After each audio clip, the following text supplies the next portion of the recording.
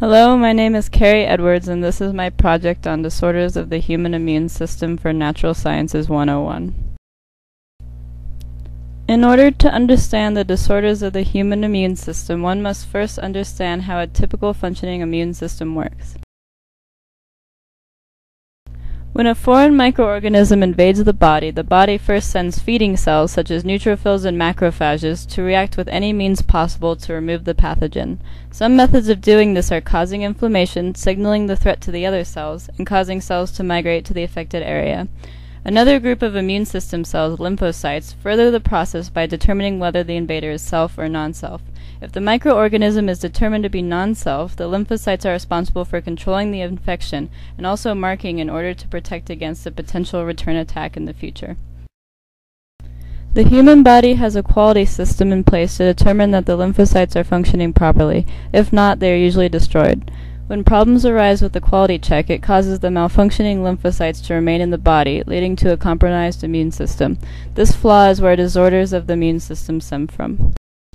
There are three types of immune system disorders: autoimmunity, hypersensitivity, and immunodeficiencies. The first type of immune system disorder that we will discuss is autoimmunity.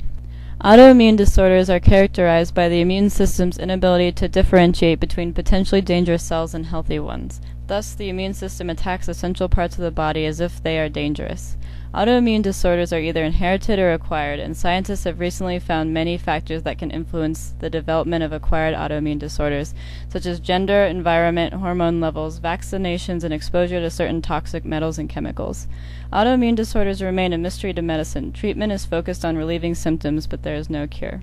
Autoimmune disorders can affect any part of the body at any time with varying degrees of severity, often with destruction of tissue, changes in organs, and abnormal growths. The symptoms vary depending upon the disease, but can include painful joints, fever, inflammation, nausea, and fatigue.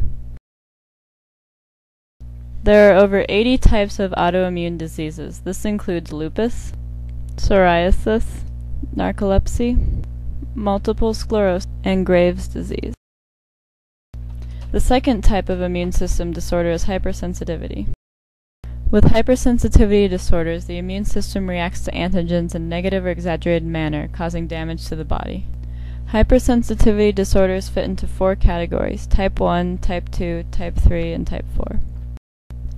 Type 1 hypersensitivity is essentially an allergic reaction which occurs after the body is exposed or re-exposed to an allergen or antigen through direct contact, ingestion, injection, or an inhalation. Reactions occur within a few minutes, and the severity can range from mild irritation to death, depending upon the individual and what type of antigen is involved.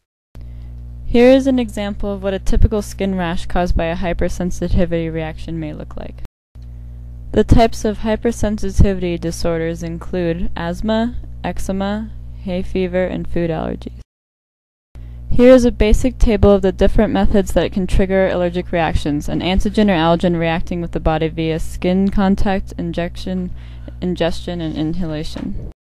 The second classification of hypersensitivity disorders is type 2 or cytotoxic hypersensitivity. Type 2 hypersensitivity disorders occur when antibodies attach themselves to tissues or cells and destroy them. Disorders associated with type 2 hypersensitivity include Graves' disease, autoimmune hemolytic anemia, and Goodpasture's syndrome. The third type of hypersensitivity disorder is type 3 or immune complex hypersensitivity.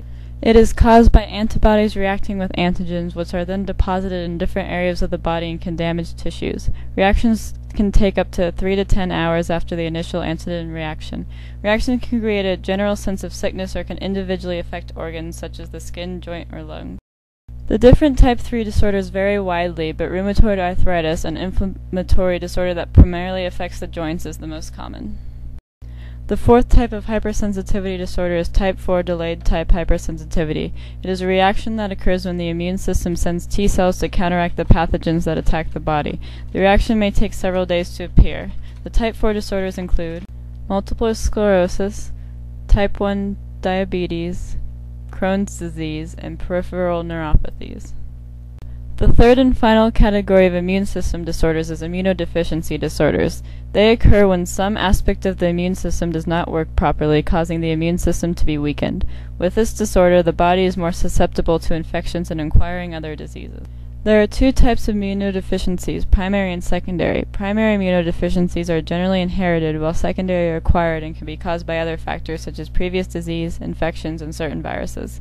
Some immunodeficiency diseases include DiGeorge syndrome, selective IgA deficiency, Wiskott-Aldrich syndrome, and common variable immunodeficiency. This concludes my presentation on disorders of the human immune system. I hope you enjoyed it.